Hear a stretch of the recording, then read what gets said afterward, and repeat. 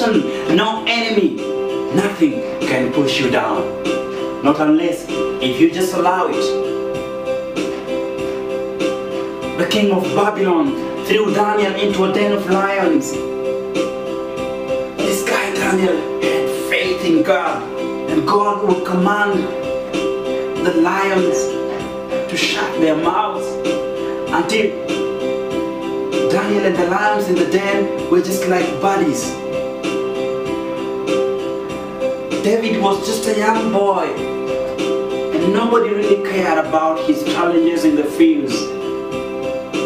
Every morning he would be sent to tend the flock. And you remember, even his own dad almost forgot him during the anointing. Yet, David was the guy whom God had chosen as the king over Israel. Then years later, during the fight against Goliath, his own brother would confront David and ask, "What have you come to do in the affairs of men? Aren't you supposed to be down there tending the flock? Who is taking care of the sheep?" And Goliath was a gigantic man. He was a big man, so huge, experienced.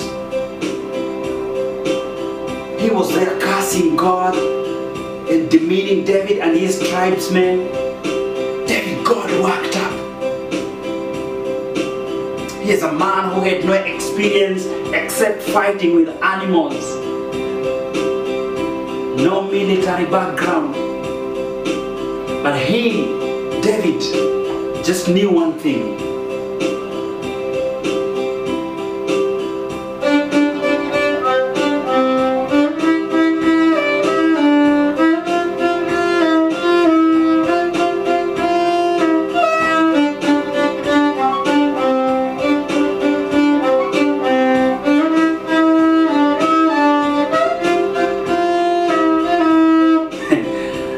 I look at somebody like Elijah and I just marvel.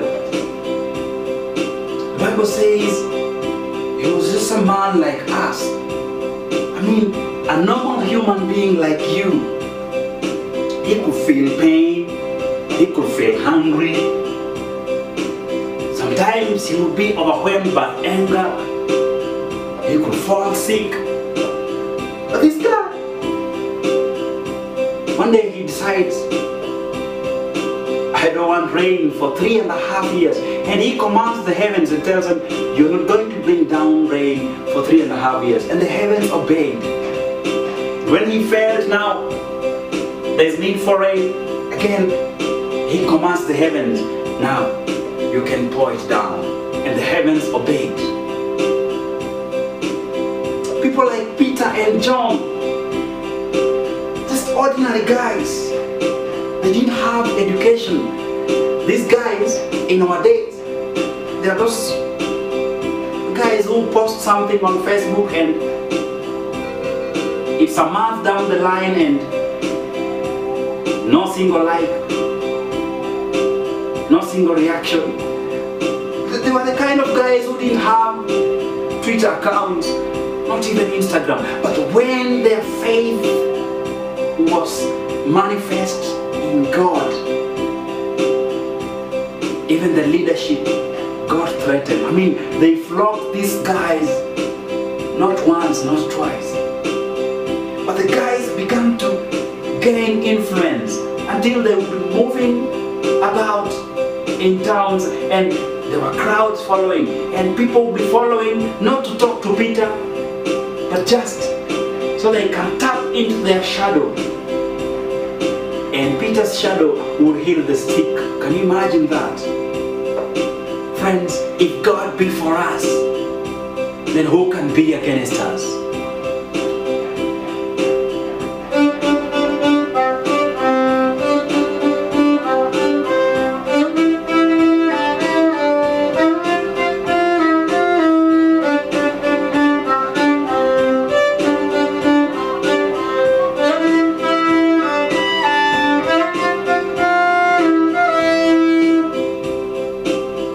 If you have God, you join the winning team.